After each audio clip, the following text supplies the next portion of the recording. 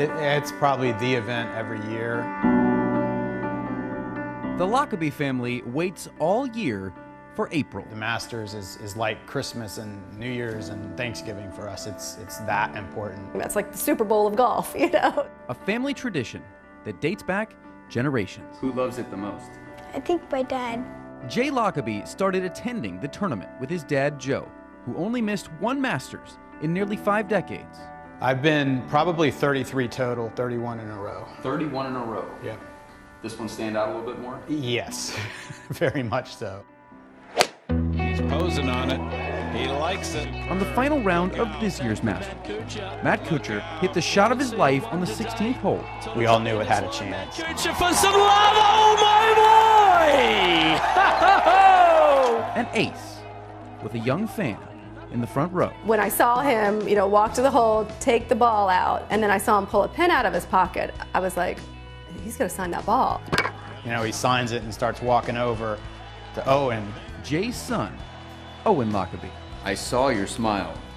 You were pretty happy, weren't you? Yes. What was it like to get the hole-in-one ball from one of the golfers? It was really amazing and so cool to hold it and think how someone actually hit a pro golf player hit that ball. When he handed you the ball, who'd you high-five? My dad. Yeah? Was it pretty cool to Yes. share that moment with your dad? Uh-huh. Yeah. What did he say to you? He gave me a high five and he said, "Nice job, buddy." The family tradition it is for us, what it means to us as a family, and I mean, it really makes you wonder, was Jay's dad looking over? You know, it makes you wonder about that kind of thing.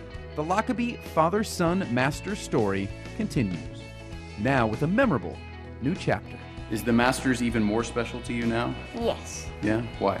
For him to give me this is just hard to put in words. We'll remember this the rest of our lives. On the road in Bradenton. I think Matt Kuchar is his new favorite player. He always says it used to be Tiger Woods, but it's Matt now.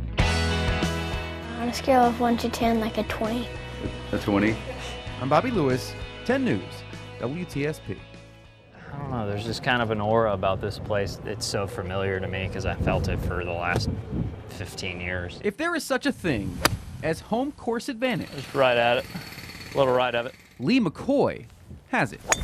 I bet I've been around this golf course more than 500 times. The Copperhead course, home of the Valspar Championship, isn't just another 18 holes. I used to come out here when I was younger and you know, I'd ride my bicycle down here and you know, I was 12, 13 years old, so I couldn't drive a golf cart. So what I'd have to do was show up and look at the tee sheet and find the threesomes and say, all right, you know, this is a threesome, so maybe they'll let me play with them and I can ride with somebody. Hitch a ride? This is the only way I could play.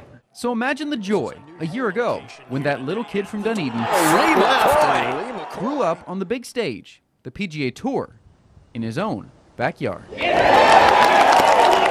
Dream start, Bob, right there. Pretty cool, you know. I had always just been like, you know, growing up here, I'm thinking, man, if I could ever just play in this tournament, if I could ever just get a tee time here on Thursday and just play. I don't care if I miss the cut. I just want to play. Like, I just want to be able to get into the tournament one time, and then next thing you know, I'm, you know, 1 or 2 off the lead, paired with the #1 player in the world. It's like a dream. It was. McCoy returns to the Valspar this week. Round 1 is Thursday. On the course, he says he's played easily 500 times. Only this time, he's a pro. Is there pressure to do it again, or are you just happy to be here again? More just happy to be here again. I'm going to enjoy it regardless of how I play. I mean, I expect to make the cut. I expect to play well. I know this golf course so well that if I'm hitting it well, I'm going to put up a decent number. But regardless, I'm going to have a good time just being out here. I'm so blessed just to be able to play this event again, and there's not going to be anything that's going to stop me from enjoying it. On the road in Palm Harbor. Good luck next week, man. Enjoyed it. Appreciate Pleasure. it. Thank Absolutely. you. I'm Bobby Lewis, 10 News, WTSP. There you go. Yeah. Some say golf is an old man's game. That's good. There is some truth to that. Augusta good or just Zephyr Hills good? But Nora Catlin is proving Even pros hit mediocre shots.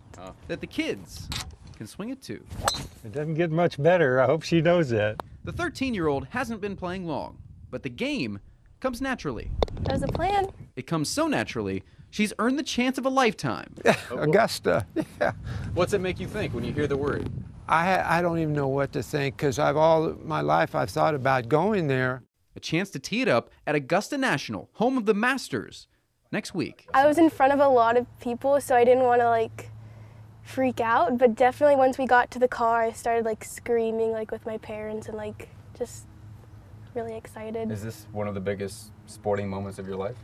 Definitely. Just making it this far is impressive enough for Nora, who had to go through 3 different levels of qualifying to make it to the National Drive Chip and Putt Finals. Now here in Zephyr Hills, the local qualifying was no problem for her.